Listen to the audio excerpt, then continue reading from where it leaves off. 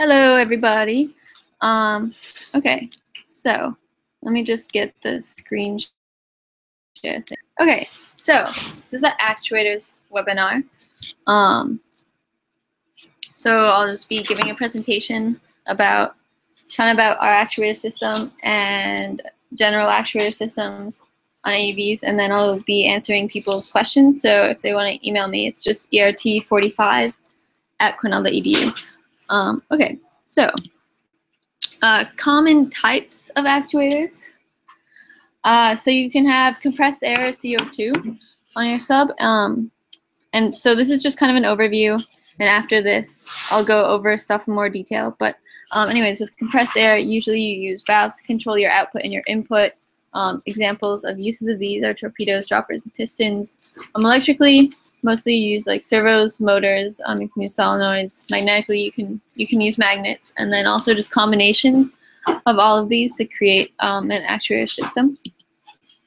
So a very common actuator system on AUVs is the compressed air or CO2.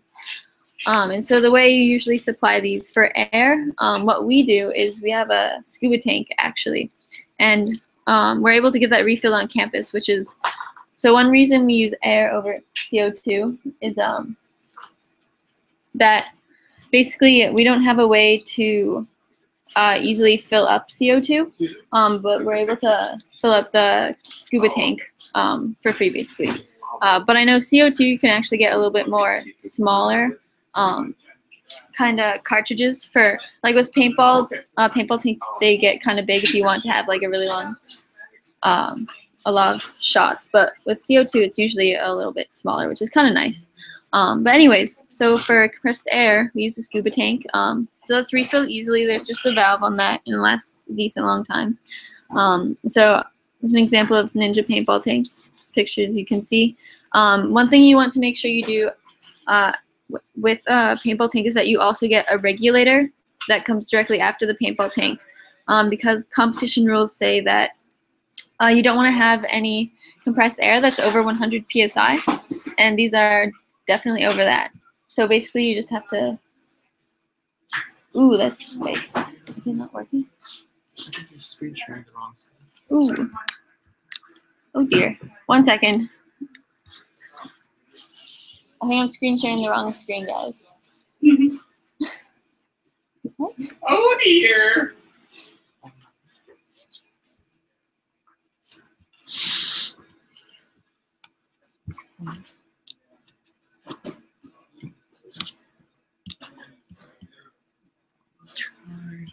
Entire screen. And then can you turn on? Yes. Let's see if that worked. No? There's a 30-second delay. So. Okay, we're gonna wait 30 seconds and see if that worked.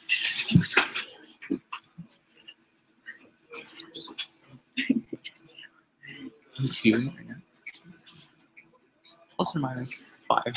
Oh, okay. So it could be negative for people. Okay. Let's see. It doesn't look like the screen share. You can see that? Okay, sorry. Sorry about that. Anyways, I didn't realize I was sharing the wrong screen. But so the last slide I was on was this one, just common types of actuators. Anyways, and so these are examples of paintball tanks. Yeah, so just make sure you regulate it down to 100 psi.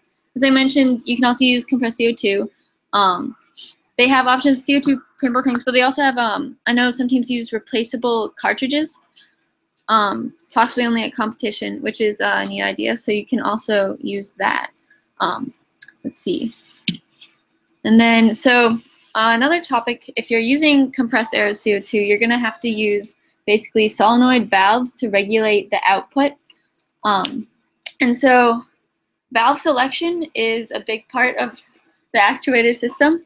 So I'm going to go over different types of valves. So when you see here is the two-way valve, which is two position. So this is a valve schematic, which is to help you understand how the air will flow. So basically the only options you have with the two-way valve is either you're not going to blow any air or you're blowing air out. And so the way solenoid valves work is usually you have a manifold that connects all of the valves. and your paintball tank is connected to your regulator, which is connected to your valve manifold. And so you can have your valves closed and then open certain ones, which depending on what type of valve they are will do different things. So with a two-way valve, when you open it, you can only open it to let air out. So it's nice if that's all you want. That's great. But if you want to do some other more complicated things, then there are other options. So there are also three-way valves.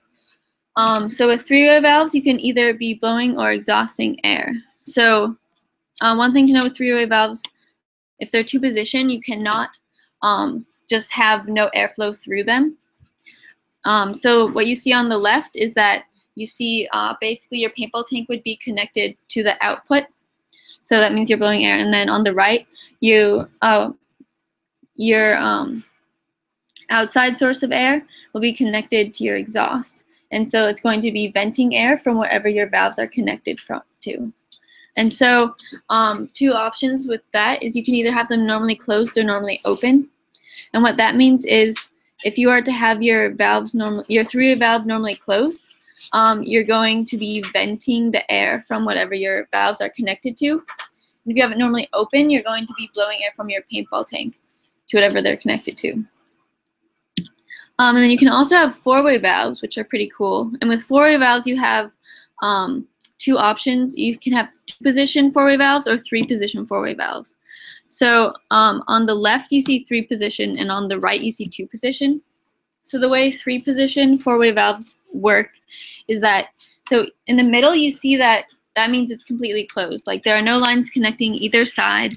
So that's a really nice option to have. And then also on the left, you see that basically you will have, you will be able to blow air from your paintball tank to whatever your valves connect to, as well as exhaust air. And so you would have two ports going into the valve for that. And then you would also have two exhausts from the valve. And then on the right, basically it switches. So whatever you are blowing air to, you're now venting. And whatever you were venting air from, you're now blowing air to.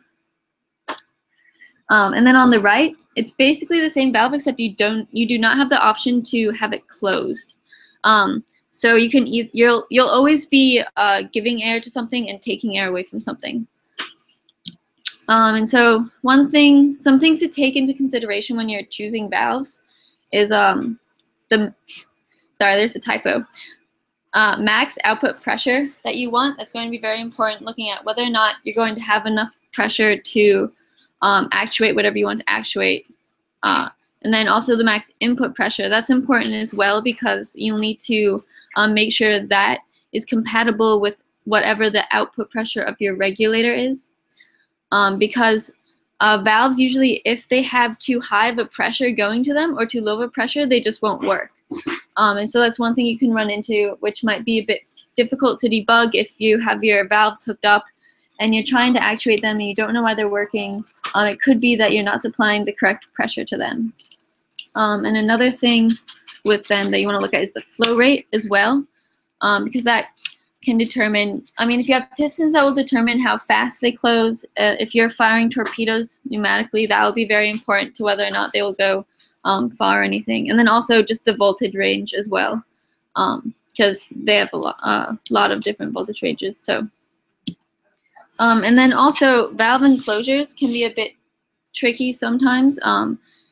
It's really not too bad after you kind of get the hang of them. But one thing you're always gonna need is to have an exhaust for the valves. So the way we set up our valves is actually our valves, so they exhaust air just into the enclosure. Like they're not set up to exhaust air out of the enclosure. What happens is that when the enclosure is set up to exhaust air out of the enclosure. So the way you have it hooked up is that the enclosure, you can't see it in this picture, it's on the other side, but the enclosure just has a check valve, a tube that's sealed, and it has a check valve going out. So, water can't go in, but air is free to vent. And so that'll kind of even out the pressure when you're underwater. And then when your valves fire a little bit of extra air, that's going to just release the pressure. Let's see. And also, the way we usually do it is, so we obviously seal the valves on the inside, and then we use O-rings to actually seal around the tubing. you could use drill to install for these types of O-rings, but you can also use push to connect fittings if you want. Then you don't have to really deal with O-rings with that. You just have to make sure that your threading is sealed. That's kind of nice because it's also really easy to remove tubing that way. You don't have to worry about, you know, whether your O-ring is okay or not. Okay, so other types of actuators, servos. So a nice thing to note about servos is that they have set increments of turn. And so you can use these if you need to, you know, only actuate something so far instead of using a DC motor, which is going to continuously turn. Another nice thing about servos is you can get them in a lot of different sizes. You can get them really small. They also get large as well, but oftentimes they're a lot smaller than motors or stepper motors. And so if you're space limited, this is a good option. One thing to note though is they don't usually have a huge amount of torque or speed. And that kind of comes with the fact that they're small and they're also pretty cheap. Some of them also have plastic gears, so if you're using something with high torque, make sure you get a servo with metal gears because you don't want your gears stripping when you're working on something. And then there's also stepper motors. So basically these can be a replacement for servos because they also work in set increments of rotation. However, they're usually more expensive, but they have better speed and torques. And another thing though is they're usually larger than the servos. They don't come in as small sizes, but if you need something that's to actuate something heavier or whatever, this is a better option. So also you have brushed DC motors. So at the bottom I have a diagram of a brushed DC motor and a brushless DC motor. So these are two options you have when you're selecting DC motors. So with brush, so some cons is that they're usually a bit cheaper, and they're also simpler to control if you're making your own motor controller boards, which is nice. But they also require more maintenance than brushless DC motors. So you need to just make sure you maintain them on a regular basis to whatever like specification they need. But if you do that, they should be fine. Another thing though is that with brushed DC motors, they actually, when they get up to high speeds, they actually get friction, which reduces their torque. Whereas on the next slide, you can see that with brushless DC motors, they don't actually create any friction. So they basically have a pretty flat curve, which is kind of nice because a lot of times they're operating these at high speeds. Also, you can't usually operate the brushed DC motors at high speeds as you can with brushless. And so brushless DC motors, so they require less maintenance, which is nice. And they're also very high efficiency. They have high output power, high speed range. Their specs tend to be nicer, but they're also more expensive, which makes sense. And they have a lot, their controller needs to be a lot more complicated, but it's completely doable. So I'm not sure how many teams use solenoids for actuators, but you can do it.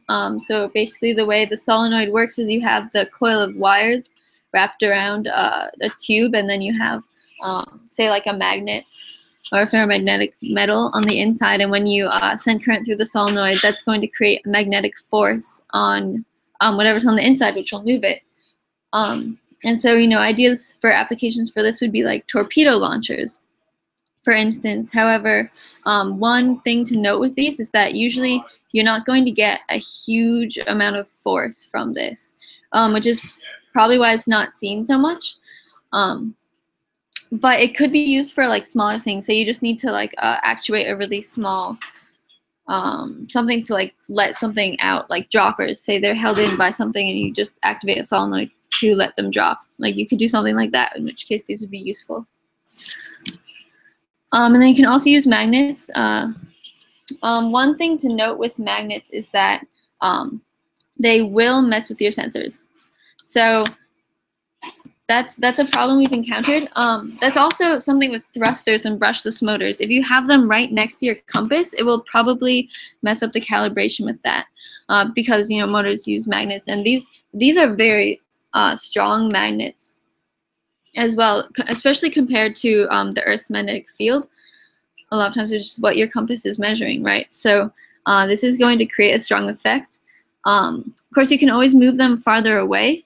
This will definitely help as the magnetic field decreases a lot. Or if it's a constant magnetic field, that's also shouldn't mess with it as much. Okay, so general applications for these types of actuators. A lot of times you see pistons, pneumatic pistons. So you have solenoid valves that are connected to either side of a piston. And then these are very useful for grabbers. A lot of teams use them for that. As you can see on the right, that's an example of how a piston would be hooked up with an arm to actuate a grabber to grab something underneath the AUV.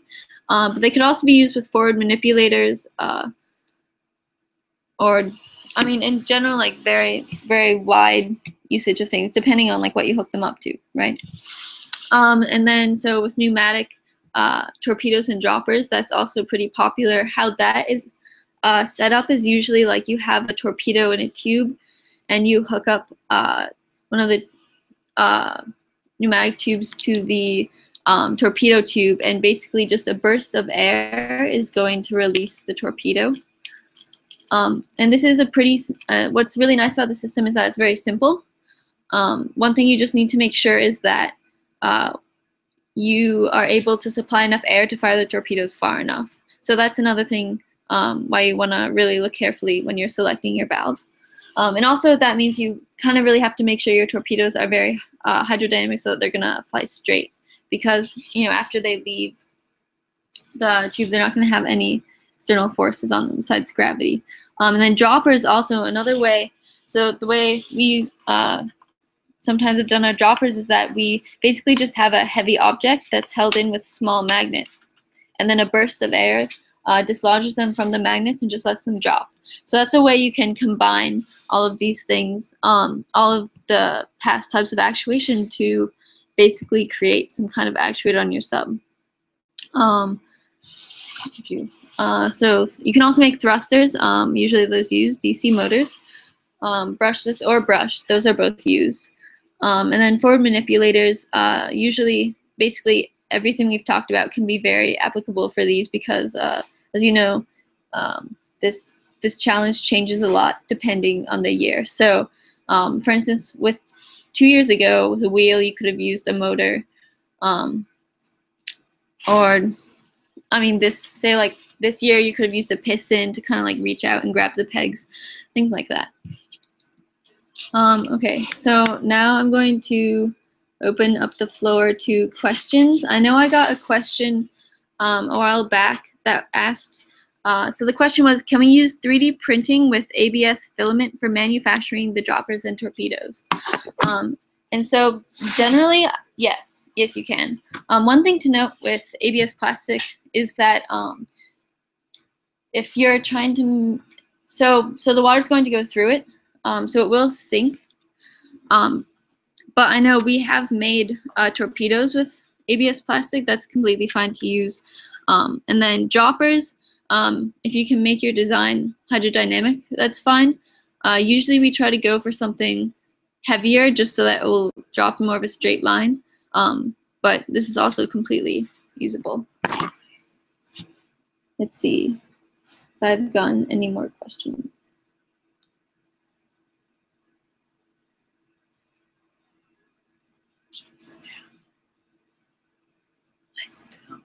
Yeah, nothing's gone to spam.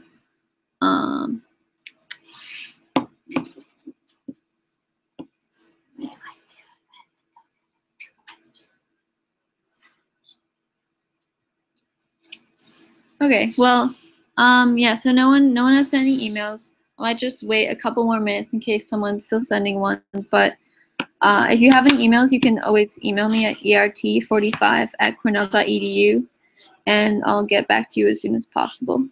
I hope this was helpful. Anyways, all right, well, thanks for tuning in, guys. Have a good day.